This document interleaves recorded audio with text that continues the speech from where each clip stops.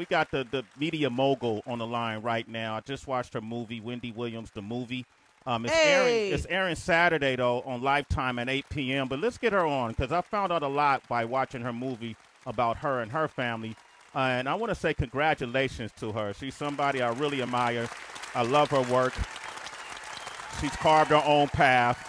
She's a person in power. She's a woman in charge. We got the one and only Wendy Williams on the line with us, ladies and gentlemen. Wendy! Hi, Sway. Hi, Heather. Hi, everybody. Hi, Mike. Hi, Wendy. Hey, Wendy. So did you really watch the movie, or are you just saying that for air? Hey, Wendy, I didn't even know. We really watched it. Hold on.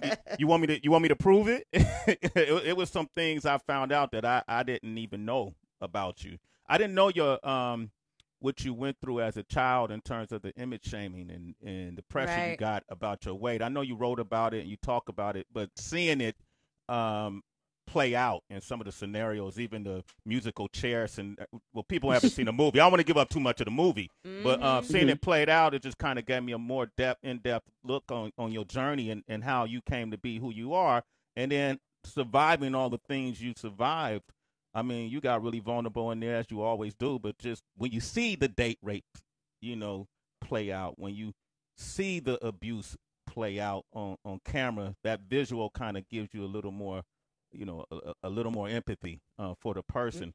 And thank you. And you and I know our music, so Sherrick, and that happened, and I never shared it with anybody. I wrote about it in my book, but seeing it on TV is a whole different thing, and Sierra played that to the T. We became friends behind the scenes.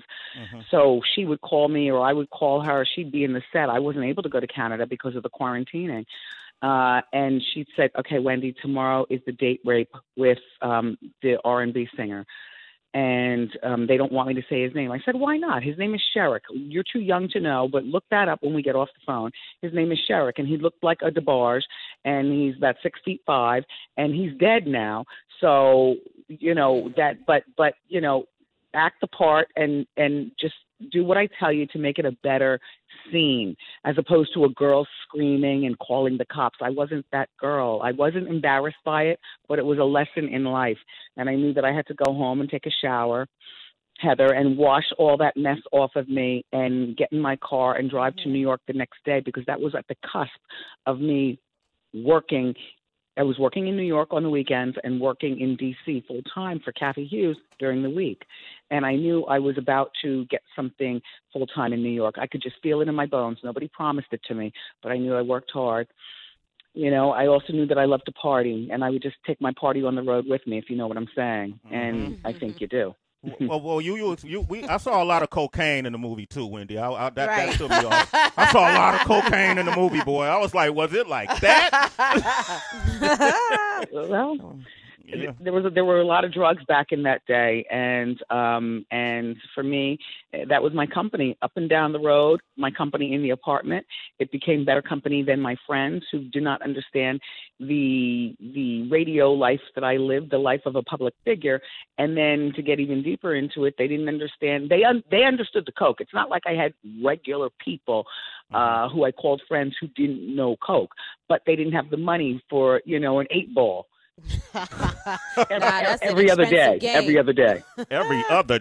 Damn. Yep. So I do it myself. And then, as broadcasters, we don't want bronchitis. We don't want a deviated septum. We don't want nosebleeds. So I learned how to cook it. It was as good to me as Heather B. Salmon. She makes a mean salmon. Yeah, she got a busy salmon. I could vouch for that.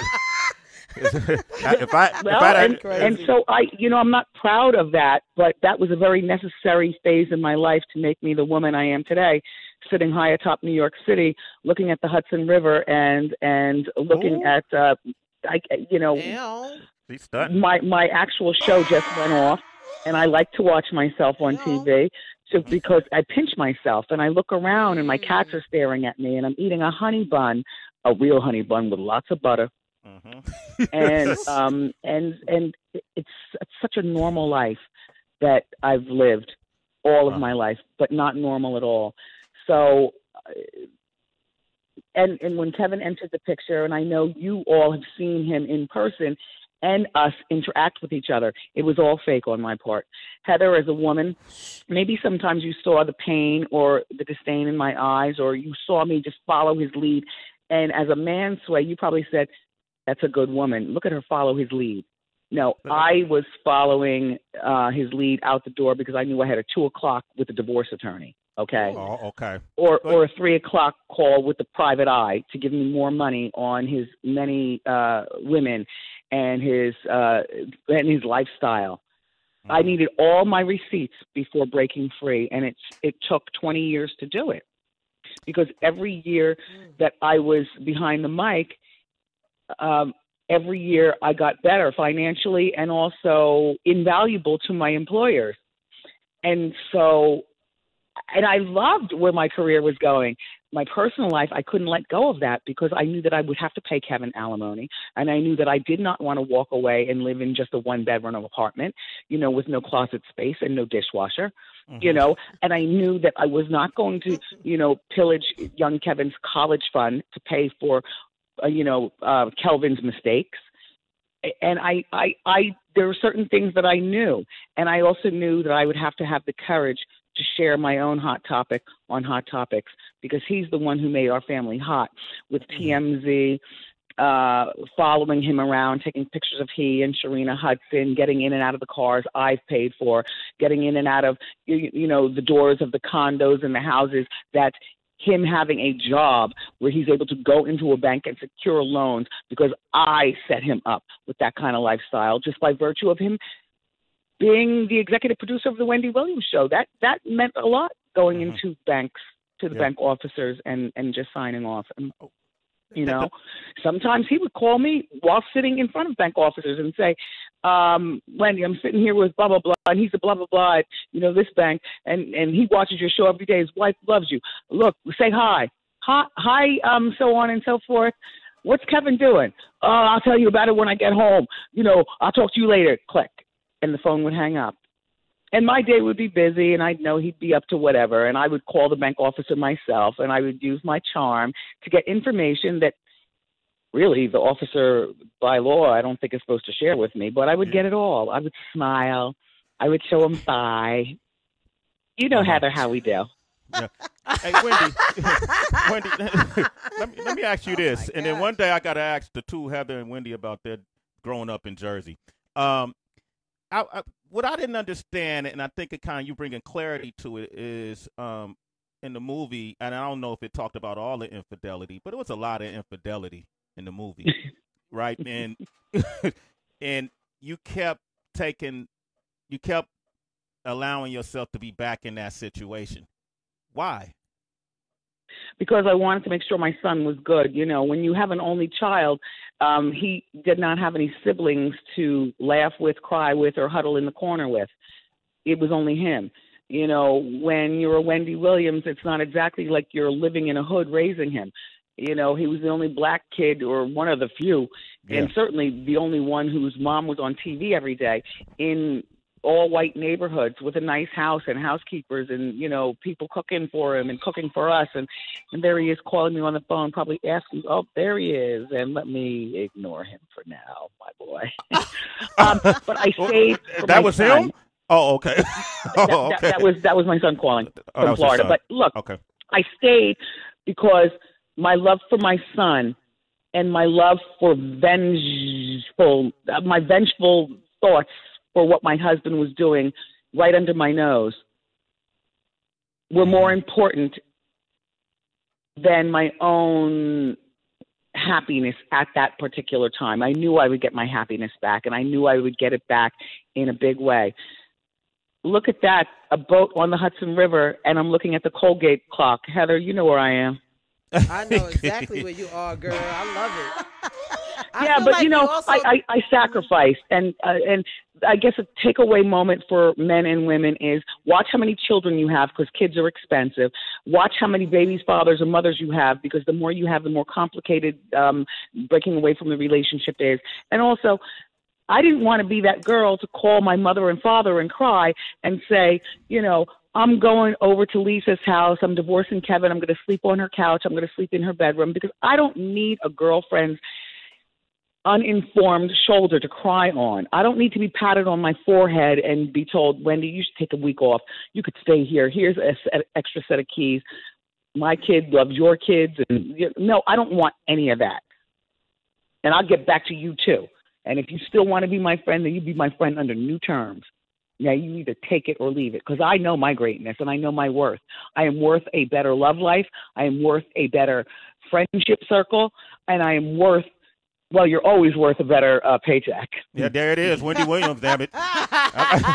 You know, the reason why I kept Mike on, because in the movie, what I also, you know, I've worked in radio for 3 decades now, and so go ahead and stunt. Oh, it's just a little bit.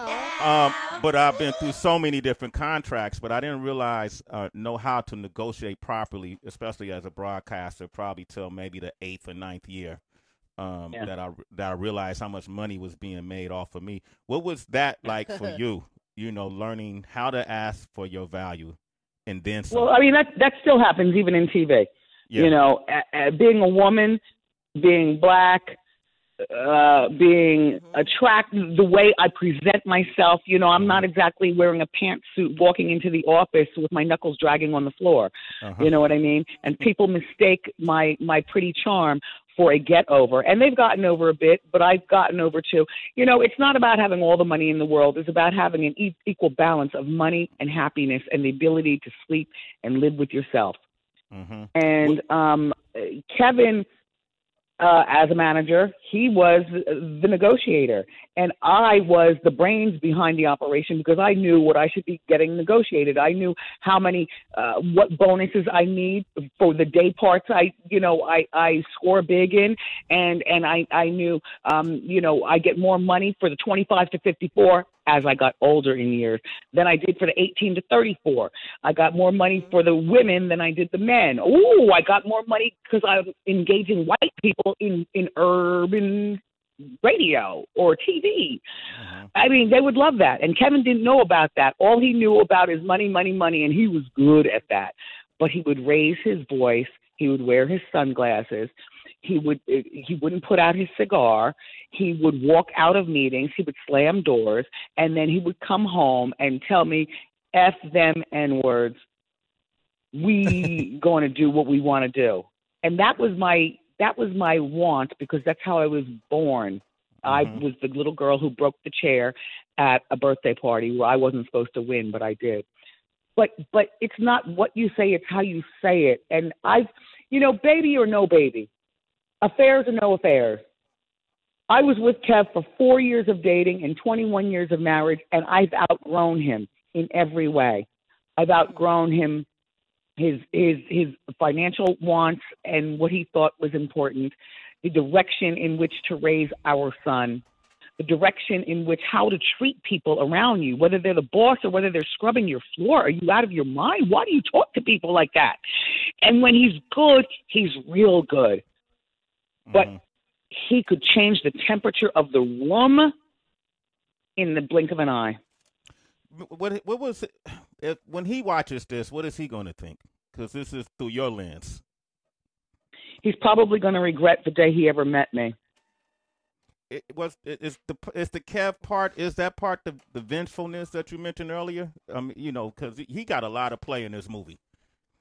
Yep. Well, I mean, but the movie was about my life, and it was about my life. Unfortunately, because when you work with your husband, when he's your manager, he's your executive producer, and he's your husband and the father of your child, there is no separation. So he was in the movie a lot because he was at the TV show. He set the temperature for how an entire staff of, a lot of people behaved. They would look down when he would come around. They would call him Kev, or he would grunt and they would just say, "Good morning, sir." Or they wouldn't say anything. They would avoid him because he was not a nice person to them. With me, they always called me boss. They always called me queen. They would always say, "Good morning, Wendy." And I would always have, at Christmas time, there'd be, something special, nothing big that would cost a lot of money, but we would exchange gifts. And, if one could cook, a great dish from their country and they cooked it that night for their family, they would bring in leftovers for me. And, but whenever Kevin saw me, having a good time with the people working around, whether it was the radio and now TV, 12 years I put up with this crap. He would quickly tell me, go, what are you doing out here? The show's been over for hours. Go home. You don't need to be here. What you talking to them about? You know what? Go in your office, change your clothes, and go home. And close up your robe. Really? And then he would stay out there because I would close the door but leave it just pulled to. So that's old school, Sway. You know what pulled to is. Yeah. You know. Why you do that, Mike? That's old school, Sway. You know what that is. Well, listen, Wendy, I'm going to tell you what I walked away and, I just, seeing your story and knowing who you are and what you've accomplished, and even through the marriage and even the first marriage, which you felt like wasn't important enough to go into the story, all of those different things accumulatively is who you became. And that's the bigger picture. I'm not dismissing the Kev experience. That's your experience. But, man, I was just amazed of how you made it through it all. And now you're sitting out overlooking the Hudson. Yeah, I did have a dud date though last night, so you had a date. Me for that. I had a date last night. Yeah, we went up. Well, one of the dates from my app. I'm dating in several different lanes. We have the dating game, which February is a very important month when you're in media, and all month long we were playing the dating game. We've played it on our show before, but this time I'm single, so the bachelors are sending in their 30-second reasons on video, send it into my show. Go to wendyshow.com for details on why it is that you think that you'd like to date Wendy or put up with Wendy for a date or, whatever. But I'm very serious. I can't wait to fall in love. And I would like to get married one day. Mm-hmm. Okay. I would. And I love love. And you know what? I need companionship. That's what's up. Of a man. I need that. But I don't need him in my business on 26th Street, where my business is, and I don't need him in my apartment thinking he's going to live here, and I don't want to live with him. But I love you. Wendy Williams, ladies and gentlemen. Give her a big round of applause. I kept Mike on because we were talking about the executive orders that President Biden signed today, and we start getting into a conversation about housing and generational wealth. Yes. And what I learned about you, too, is that your parents did fairly well, I'm assuming, because of the neighborhoods you lived in and the way the house looked on the show.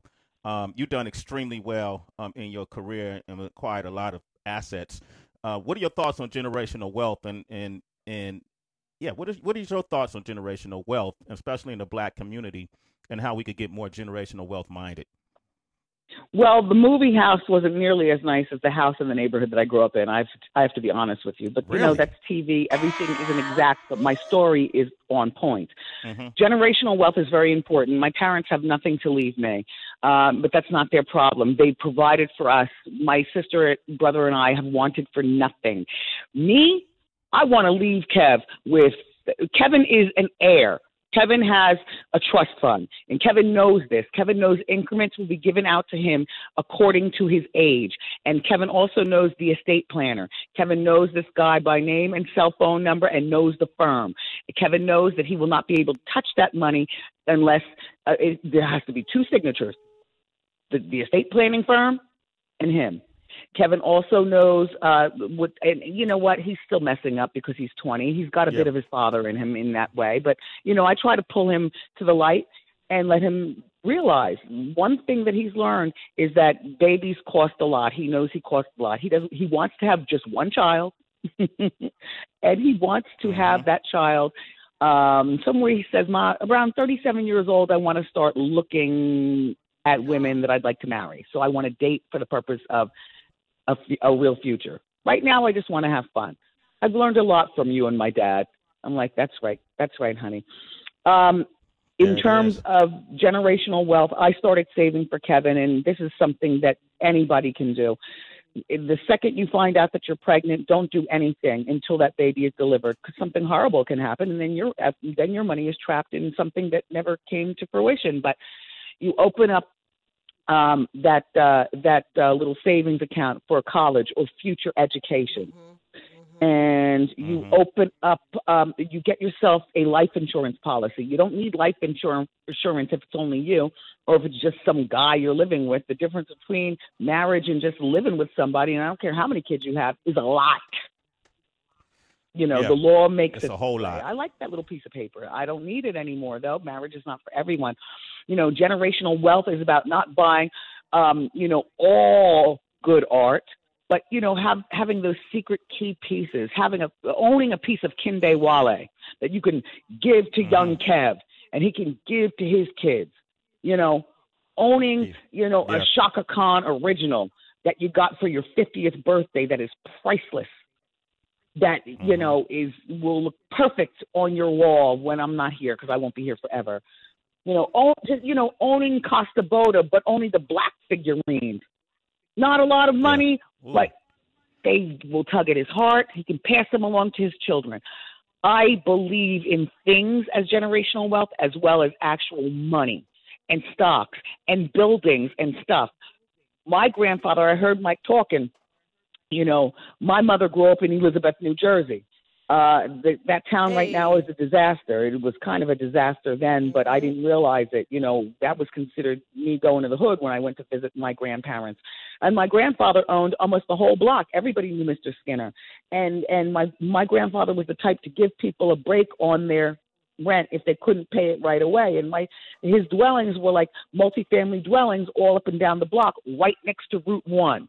If you shop the old Dapper Dan's or Mr. Dap or whatever it was called in the dollar store and stuff on that strip, all of a sudden the government of New Jersey, and this is way back in the 70s, wanted to rip up Route 1 and put some really luxurious high-rises and businesses in that area.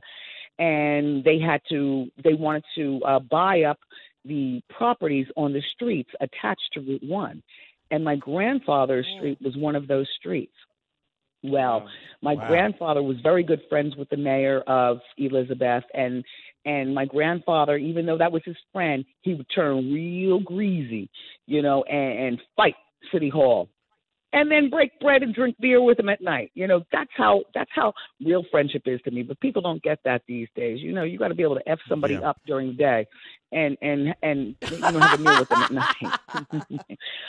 But my grandfather never sold out, and then my parents realized that they were not able to be as shrewd by owning these apartments and collecting rent and everything and keeping up with the various tenants. So they decided to give in to City Hall, and whatever happened. They bulldozed some of the block, not the whole block. Route 1 and 9 to me still looks like it did when I was a kid. I guess the money got split between the government of the city, which it often does. You ever notice how states and cities will get, millions of dollars for this and millions of dollars for that, but it never trickles down to what it was promised for?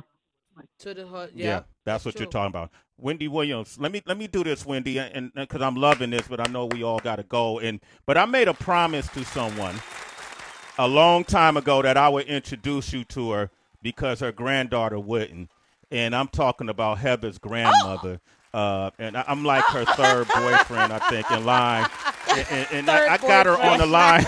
I'm like her third boyfriend, Wendy. She's on the line right now. How you doing? Are you? It's nice to meet you. That's why you talking to Wendy. Wendy, I love your show, Wendy. I love it. I love it. Even though I'm a senior citizen, I like the fashion. I like the fact that we have a shoe size that the little petite women don't have, but you used to wear the nice shoes before you had to wear those sneakers. And I like the fact that you give good advice to we women that have these men that, we have problems with.